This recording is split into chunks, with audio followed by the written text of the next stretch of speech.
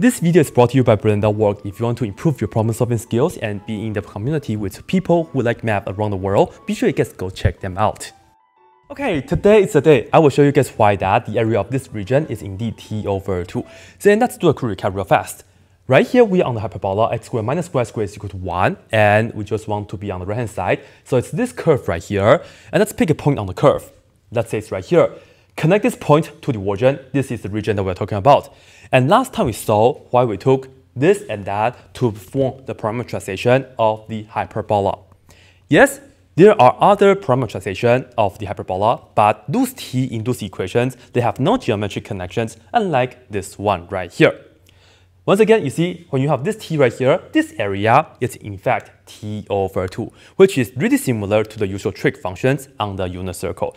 And if you haven't seen my other videos, be sure you guys go check them out. I will have links in the description for you guys. And we also talk about the connection between the hyperbolic trig functions and also the regular trig functions in the complex world in the previous video. So be sure you guys go watch them. So first of all, I am not going to be using Cauchy and sinh in this video because I really want to show you guys why this and that will be the coolest thing to form the parameterization of the hyperbola. And let's just go ahead and do the math now. First of all, right here, of course, we can form two things in order to get this region. The first thing is, of course, from here to here, we can make this into a right triangle, and the distance from the origin to this point, of course, is the x, and then of course this would be the y, and they're given by these two equations. And let's go ahead and just do the work along the way. So to get the area, of course, the area of this triangle is just half times base times height, half of x times y, right? So let's write that down, 1/2 xy. That's pretty much it. Then we will have to minus the region that we don't want, which is this part right here, isn't it? From here to here. And because that's the area under the curve, so we will have to use integration. And let me just kind of review with you guys. Of course, we draw the rectangle, and of course, this is dx and this is y. So by using the integral, it's just pretty much the integral from a to b. And let me just say this is a, this is b. I know a should be what? Should be 1. Because when t is equal to 0, x of 0 is equal to 1. And you can just check that out on your own. And we have y times dx pretty much. So this integral represents this area in blue. And when we work this out, it's pretty much the area of that region. And now let's go ahead and do the work. Right here, 1/2 times x times y, I will take everything into the t world. X is given by this equation, so let's write that down. So we have to multiply by another 1/2, and it's this, which is e to the t plus e to the negative t. And then times y, which is this. And I will multiply by 1/2 e to the t minus e to the negative t. With that being said, this right here will be representing the area of this red triangle, okay? And by the way, I'm just going to do the upper half right here because the upper half and then the bottom half is symmetrical, right? So if you want to talk about the region down below, it's pretty much the same thing. You can try that on your own. And with that being said, when you have this point right here, is when t is greater than 0, because this right here is when t is equal to 0. So let me just put that down as well. Perhaps I'll use green for this. This point is some t value greater than 0, and this point right here is when t is equal to 0. And you guys will see why we want to use that later on. But anyway, this right here is pretty much it at the moment. Now let's talk about this integral. We will also take this into the t world. And let's do that. We minus. Let me just draw the integrals first. The integral right here first. And for the y, of course, is just this. So let's put that down. So we have 1/2 parentheses e to the t minus e to the negative t. That's good. Now let's talk about dx. Well, here we have x of t. How can we get dx? Let's take a look. Let me write this down. We know x is equal to x of t, right? X is a function of time. We can differentiate both sides, so we can get dx dt, and on the right-hand side, I can just write down x prime of t. And then I can treat this as differential. I can multiply both sides by dt. So dx is pretty much the derivative, which is, you look at this equation now, the derivative of this right here, and then multiply by dt. That's pretty much it. So if you would like, I can just do this real quick. Dx is equal to the derivative of this right here. Right? So let me put down 1/2.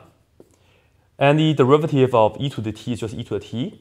And then the derivative of this is just that. But the chain rule says we have to multiply by the derivative of negative t, which is -1.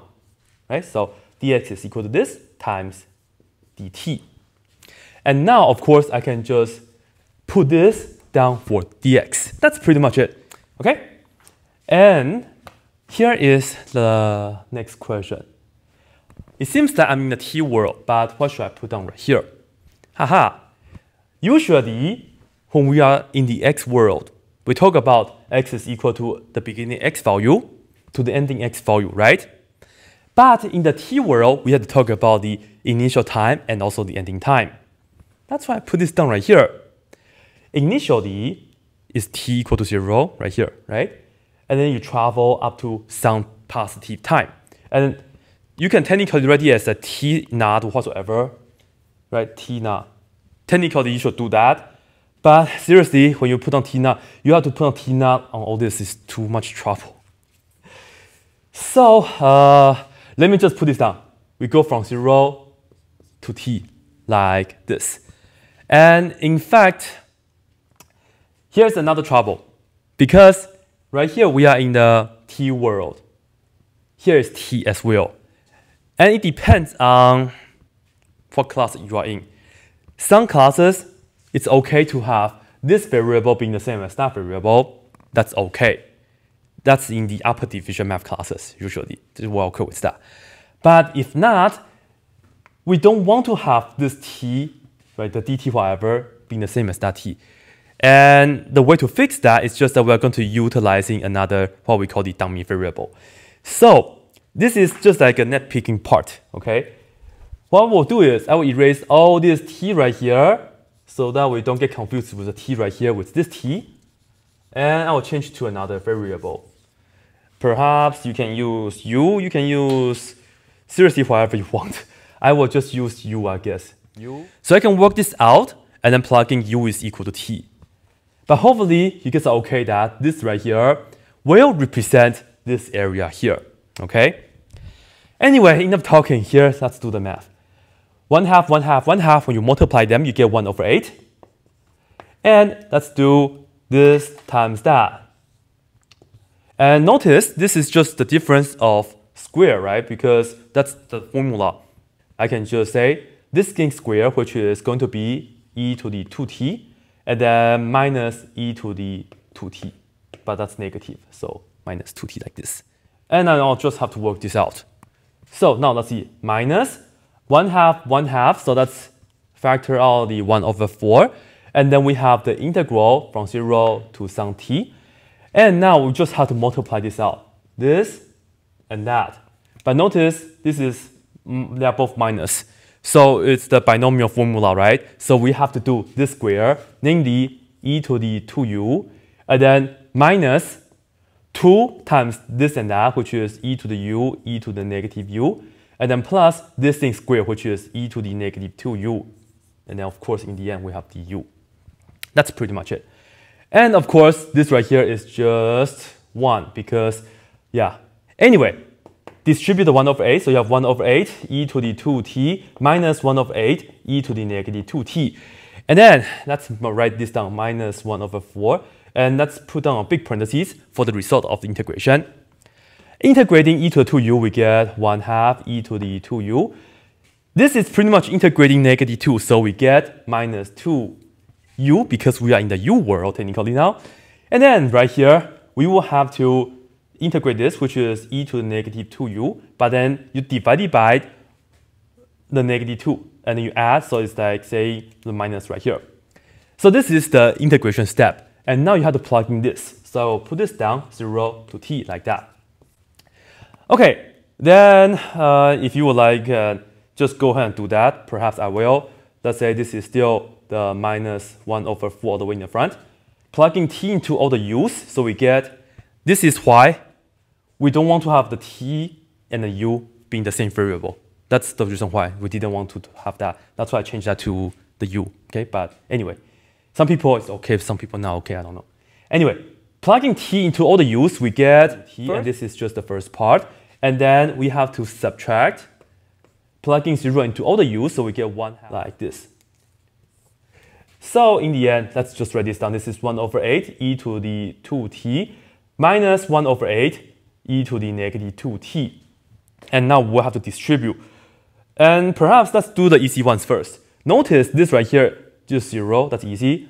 And notice this is pretty much just 1. This is also 1. This is positive 1/2, minus 1/2. So this and that also cancel out. That's nice.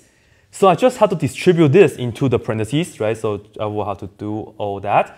And now you see, this times that is, let me just write it down in red, minus 1/8. And then we have e to the 2t. This times that is what?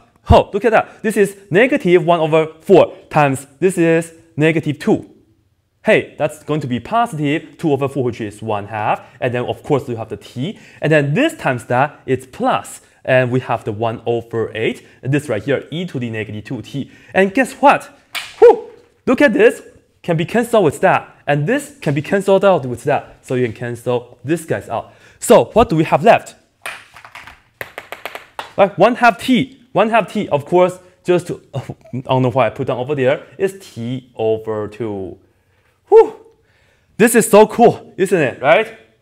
Yeah, hopefully you guys all enjoyed this video, and I think with this being done, I'm really happy because I finally finished all the introduction to the hyperbolic trig functions. And before we go, I just want to thank Brilliant.work for sponsoring this video. If you guys want to have a place to go practice your math skills, to learn new math, or to try out your problem-solving abilities, please go visit Brilliant.work. Use the link brilliant.work/blackpenredpen so that you guys can get a 20% off discount if you want to sign up for the annual premium subscription. Because they offer a lot of interesting courses. Some of the courses like calculus, discrete math, probabilities, logic, computer science, etc. for you guys. And they are set up in a really interesting way. You guys won't be bored. And because they believe learning through practice, just like myself as well, that's why they also offer problem-solving sections for you guys. They have new questions each every week, ranging from basic to advanced. And some of the advanced questions, they are really hard. But I think that's what you guys enjoy to do as well, right? Solve hard questions so that you can learn new things. And you guys can actually go there and sign up for their free account and start working on those questions. They can also keep track of the progress for you guys, which is really cool, and that's really amazing. I do that a lot myself as well. But anyway, be sure you guys go check them out. You guys can find the link in the description. And as always, that's it.